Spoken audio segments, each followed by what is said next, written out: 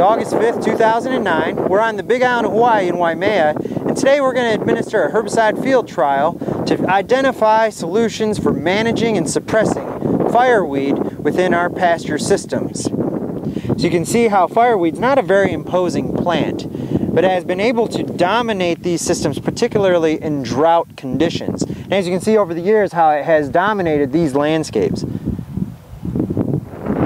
This pasture was recently grazed, and you'll notice there's no browsing injury to the fireweed. And that's because of the alkaloids that are contained within the vegetation are poisonous to the animals. And thus that's the real problem with this weed in this type of agricultural system. This particular site is often windy, as it is right now, and so we're going to modify our spray system with a down-drop nozzle. It's a XP boom jet that throws about 2 meters a wide swath, and so having it lower will reduce the drift and get most of the chemical on the site. We're also using a compressed air system with individual treatments, and we have 3 treatments for this experiment. First, we're going to look at 2,4-D, a very common broadleaf herbicide used in pasture management. And then also we have the Milestone with the active ingredient Amino Pyrrha Lid, and Cimarron Plus, which is a combination of the sulfonyl ureas, metsulfuron, and the chlorsulfuron.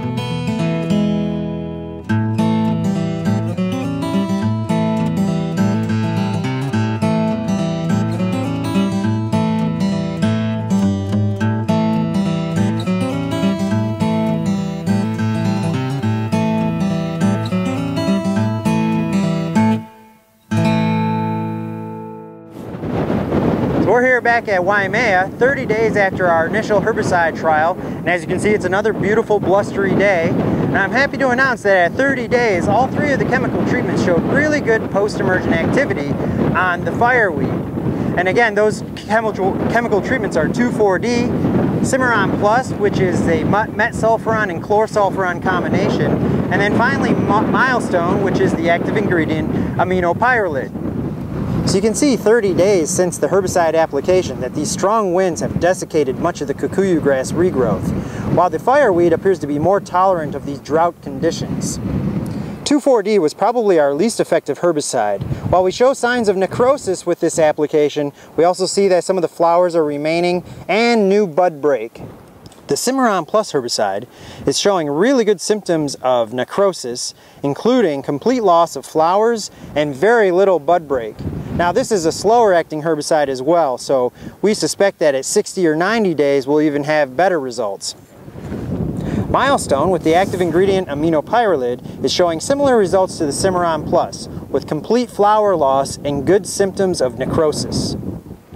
Another interesting observation we're making early in this trial is the response of the grass to the herbicide, where apparently we're reducing competition, which is favorable to grass regrowth. Notice within the untreated area, the desiccated grasses, while in the herbicide-treated area on the right, the flush is greener and more lush, suggesting that we've reduced either moisture competition, or because of the fireweed having a high alkaloid content, there could be a small release of nitrogen.